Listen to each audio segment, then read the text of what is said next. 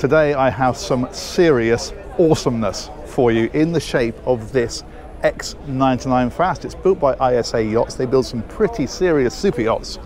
They regard this as a bit of a baby, but actually it is over 30 meters long. It is just under 7.5 meters wide, and it is an incredible machine. And that Fast, I mentioned it was a Fast, the actual model name of the boat is X99 Fast, is because it's fast. It really is properly fast, and we will talk about that, of course, when we go in the engine room. So we're going to step on board via this transformer. What this does is it will lower into the water if you want to, or it'll lift up to access a key, as we have it at the minute.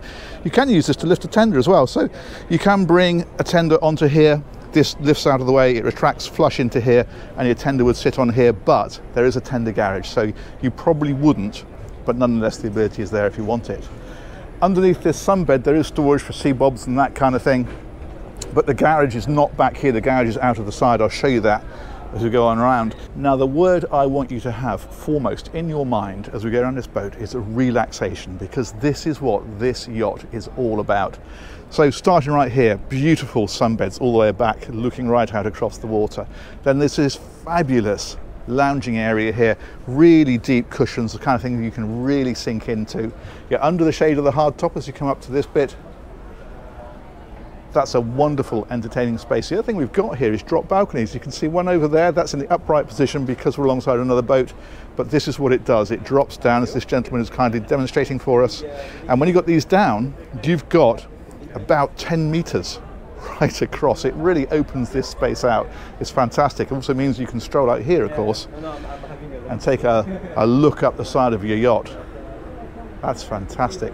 And then there's a couple of gentle steps up, and we've got this wonderful dining area. It's sort of, you know, inside outside really, isn't it? Because it's very sheltered and it's very shaded, but it is on the outside of the boat. There's a TV that rises out of here, and it swivels, so you can either have it viewed from here or from the back. But that, I think, is just such a wonderful, relaxing area. You can imagine being on there with your friends or your family, chilling out. What a great place to be. Just amazing. We're going to head on through. Now, this boat is owned by American owners, and it's on its way to Miami. So there are a few things on here which were to owner specification, which are not standard. I'll try and explain that to you as we go through. And the first thing we reach is the galley. Now there's a big drop section here that comes down. In fact, you can see it is dropped slightly for a bit of ventilation, but you can bring that down. Again, terrific if you're entertaining. You can obviously converse straight through or whatever else. And then we come into here. Hello, I'm just going to film very quickly in here. Is that okay? You can stay there. It's okay, but you might appear. So I'll just come around here with it and try not to get you in too much. So this is the galley area. Obviously, you've got cooking here. You've got a huge wine cooler. And then we come right on round. More cooking is over here. There's a little bar area in here as well for the crew. And in fact, the standard layout is to have the crew cabin access from here, and the crew cabins are down underneath. On this particular boat, they've been fitted further forward, and I will explain that as we go on forward. So that's one of the things that was changed for these owners. Brilliant, thank you so much. I'll loop on round. Thank you. I don't think I got you in it. This is day heads in here. It's also stylish, isn't it? Look at the thickness of these doors. Although these are thick, it's actually a very lightweight wood, and in fact the hull as well is a carbon composite hull. So the whole boat is designed for lightweight, and that goes with the high performance. As I say, we'll talk about that a little bit further on. We've got access to some storage and some of the engineering areas in places like this. And then we come on forward, again, keep that word relaxation in your mind, because check that out. Masses of headroom, masses of space, masses of seating. Just a really lovely, comfortable spot. These areas here looks like it's completely flush wood, but if you give that a bit of a push, you've got things like your glasses and that kind of stuff, drinks, etc. If we come over here, again, all these sorts of areas, they're all utilised. So that's all your servers in there, for example. You can see there, it's all by VideoWorks. So all your AV equipment, your satellite decoders, all that sort of stuff, that's all tucked away in there. But what a wonderful, inviting and cozy area that is. I think that's absolutely great. There's a bar area on this one. Again, that was the spec of the owners. You don't normally get that, but they had that fitted. sideboard along here, so this is for your crockery, so everything has its place. And then we come on forward again. TV is in the bulkhead here, and this one has the access to the crew cabins down here. I say that's not a normal thing. Normally this would be blanked off. The accommodation that we're going to look at in a minute in the lower deck would be further forward, and the crew cabins would be aft, but it's just how this one's been specified by the owner. Helm is here. Something is bleeping. I don't know what it is. Sorry about that. Control system for the entire yacht is on this screen here, so you can dial into DC power and comfort and all that kind of thing. Is all on there. Lighting and so forth, like so. And then we've got navigation, we've got camera systems, this kind of stuff. Obviously you can configure however you want it. Side access doors on here. Look at the stainless steel work on this. You'll see that as we go around. Actually, the detailing on this is amazing, and I think it's because this is very much built by a super yacht company. Even these seats, look how substantial they are. Side access door on that side as well. We'll take a quick look in the crew cabins, or at least in that area, but it is in use, so we'll just have to sort of wing it a little bit. So let's come on down here. Standard configuration is 4 crew in 2 cabins. I'm not going to go in because they're, I think they're actually in use at the minute. So 2 there, 2 there. This boat was modified in as much as, or changed when they specified it. There's normally a mess area here. This owner wanted an extra crew cabin, so that was put into there. And then there's a small mess area just here. Laundry facilities then are tucked in here. You can just see the washing machine at the back there. So yeah, as I say, that is not a standard configuration, but that's how that was done. Hello there. Hi, sorry. No problem at all, no, don't worry. Good, we'll carry on. I did say they were in use, didn't I? I do like to be careful, I think, for the crew. You know, we don't want to start invading their private spaces if we can help it. Okay, let's press on back. A lot more to see on this one. It's a fascinating yacht. What we're going to do now is we're going to head down to the lower deck. So this is pretty standard, albeit everything is moved back a little bit in order to get that crew cabin forward. And if we go right on through, this is what I'm talking about with the quality. Look at these hinges. They are a work of art. You'll see a lot of that as we go on around. Again, it's also calm and relaxing. I love it. They've done such a great job with this. This is interesting because you would look at this and assume that that's been made and then these wooden sections have been put on, and they haven't. That's been basically carved out of a solid block of wood. This is wardrobes here. Like so. That's actually an escape hatch. That takes you through to the crew cabin, so it's an emergency route out of either direction. Dressing table is here. Ensuite is in here. Got the bidet in this one. The sink, obviously, and a very, very nice shower. Awesome. Absolutely awesome. Nice little settee, tuck yourself away, etc. This is more wardrobes over on this side. We've got hull windows as well. The blinds are down at the minute, but you can just about see through there. See how they, well, you probably know how a window works. You look through it and see what's on the other side. So that's that fella. Let's head on back a little bit further. There are 2 more guest cabins and then an owner's cabin. So if we come back here, again, these gorgeous hinges. Fantastic. So this one is 2 singles. You can make this into a double. So you move the dressing table out of the way, move one bed across to the other, and then drop the dressing table back in on the outside. I think you'd probably do that one over to that side, I would guess. But there's a Pullman berth in here as well, so that chap there will fold down like this flat, so brilliant for kids, for example, bit of overflow sleeping, absolutely ideal. Look at the headroom in here. Look at it. It's fantastic, and it's right through the boat. And again, it comes back to that feeling of relaxation and space and comfort. Just brilliant. Hanging locker there. I wanted to show you. Even here, where you don't even really see them, the hinges are incredible. And they're virtually invisible. It's not even like you can see them, and they're still made to this incredible standard. In here then, ensuite, shower, you know the drill. Awesome. The cabin opposite is pretty much the same. Same sort of deal, 2 singles, convert to a double, Pullman, hull window, wardrobe, and an ensuite.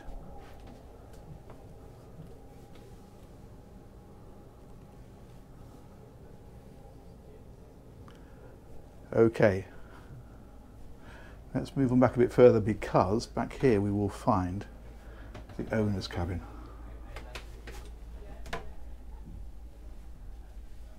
Check that out.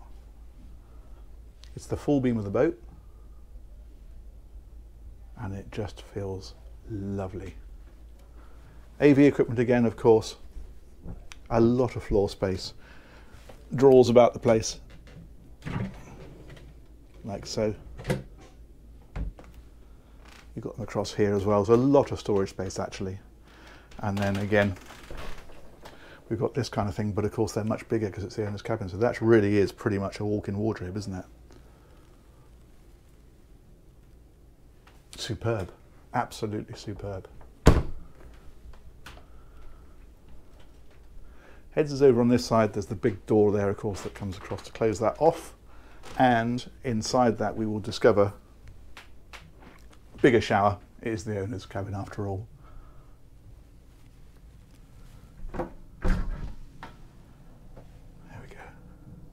Love the drains in these. It's the details, isn't it? There we are. Let's move that rug back where we found it. Little wave in the mirror. And then toilet and the bidet are down at that end. Beautifully backlit, just beautifully done generally.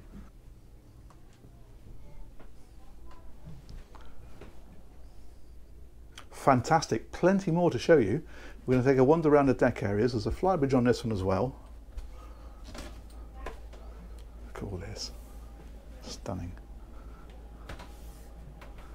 Okay, on and up we go. And I think what I'll do is I'll take you out and round. There's a pocket door here to close off the galley if you want to. We'll go across here, loop our way around. Side doors, engine vents, so that's for the air to come in. And that one is up to the flybridge. So if we loop around here and on up, we've actually got a really good size flybridge up here. Check that out. You can have a hardtop if you want. This owner chose to have the bimini instead, so it looks a bit sleeker when that's removed. The bar area is down here, the usual facilities, and the nice seats.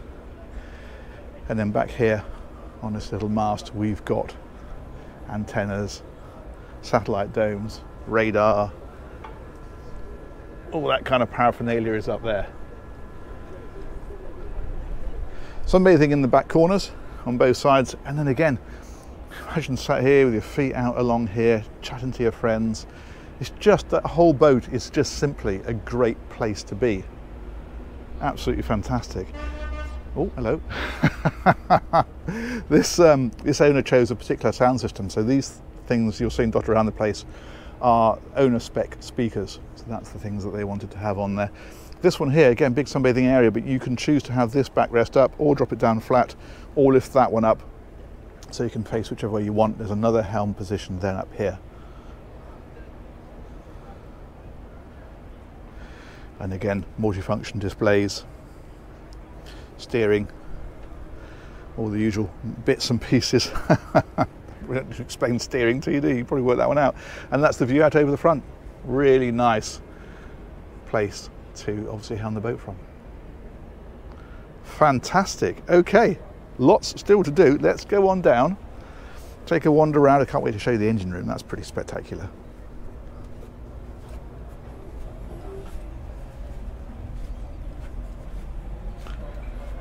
Okay, if we come around here now, we've got things like, this is a little technical space, so storage and some of the engineering is in here. Again, I mean, this is just a hinge on a cupboard door on the outside for the crew, and it is still an absolute work of art. So yeah, you've got access to some of the electronics, that sort of thing. Canopies can be put in there, a bit of storage and so forth. And even that's got sound deadening on it.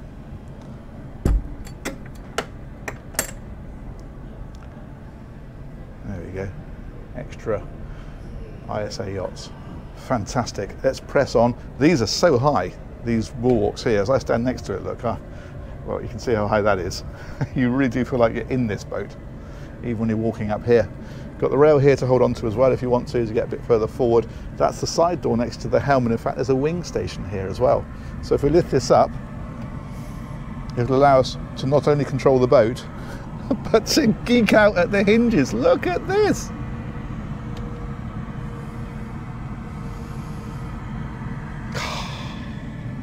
I've never had such hinge envy as I've had on this boat.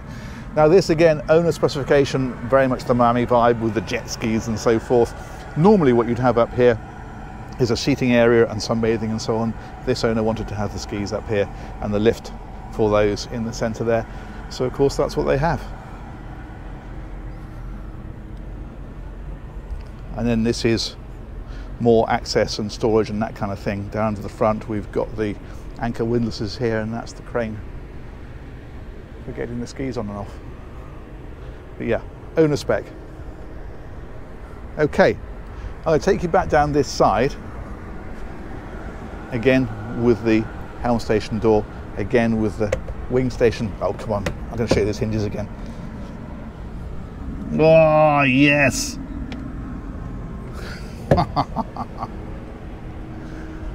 And then we'll come right on back. Oh, these big overhangs. This is part of the camera system up here.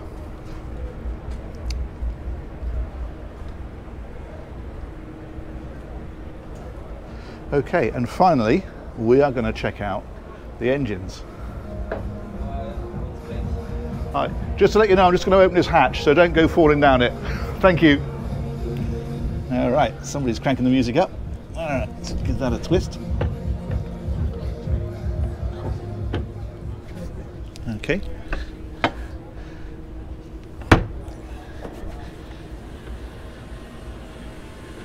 Here we go. Now, because the crew cabin has been moved forward, this is the access to the engine room. If you have the crew cabin in its normal place back here, there is a doorway from the crew cabin straight into here, which makes life a little easier, but this is what you get if you opt for this particular layout option.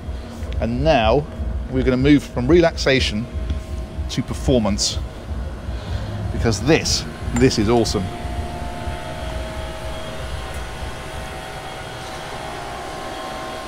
All right, first thing to mention while we're in here, where we've got some of the controls here, so shore power controls, generator controls, also panel for the whole boat. This is into the garage. So if I open, I'll turn it the right way, there we go, there we go. So that's got a side door, and that goes straight out of the side. It's a Williams 395, so pretty decent tender in there.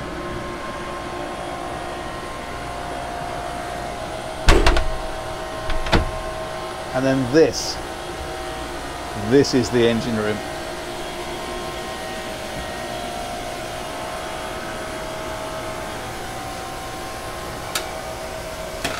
These are a pair of MTU 16V 2000 M96L engines. They're 2,600 horsepower each. They're running through water jets, and they're giving this boat 37 knots flat out. Cruise at 28 knots and a 500-mile range at that speed. That is a fast 30-meter boat, but, and it's a huge but, if it's not fast enough, and I can't believe I'm saying this, well then you just simply opt for the high performance version instead. That's giving you 3-man V12s at 2,000 horsepower each. That ups the total power to 6,000 horsepower through twin water jets, and now you're up towards the mid-40s. It's about a 44 knot top end, and it will cruise at 38 knots. 38! Insane! It's not called the Fast for nothing. It's the most literal name I've ever come across. Generators are back here. This is a really good engine room actually. You can really get around these engines to pretty much every aspect of them. There's the Jennies.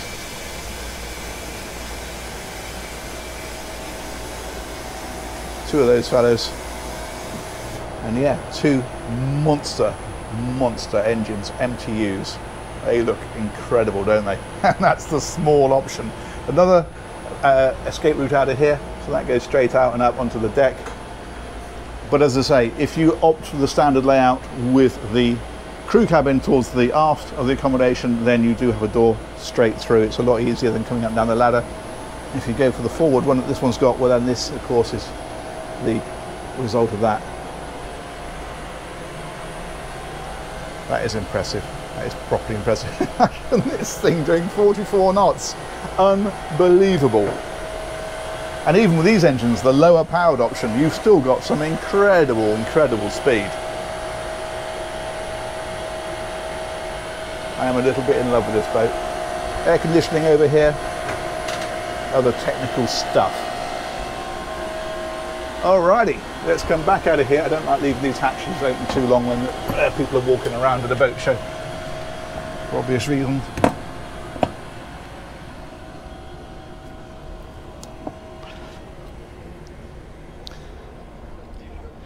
There we go. Let's pop that one back down.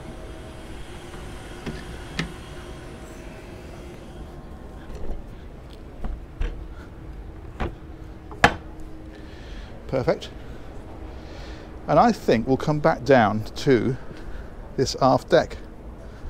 I want to show you as well, actually. We saw the intakes for the air for the engine room, but the out air vents, I'll try and give a good name for them then, are hidden down under here. There we go, you can see and hear them. Very discreet. Brilliant.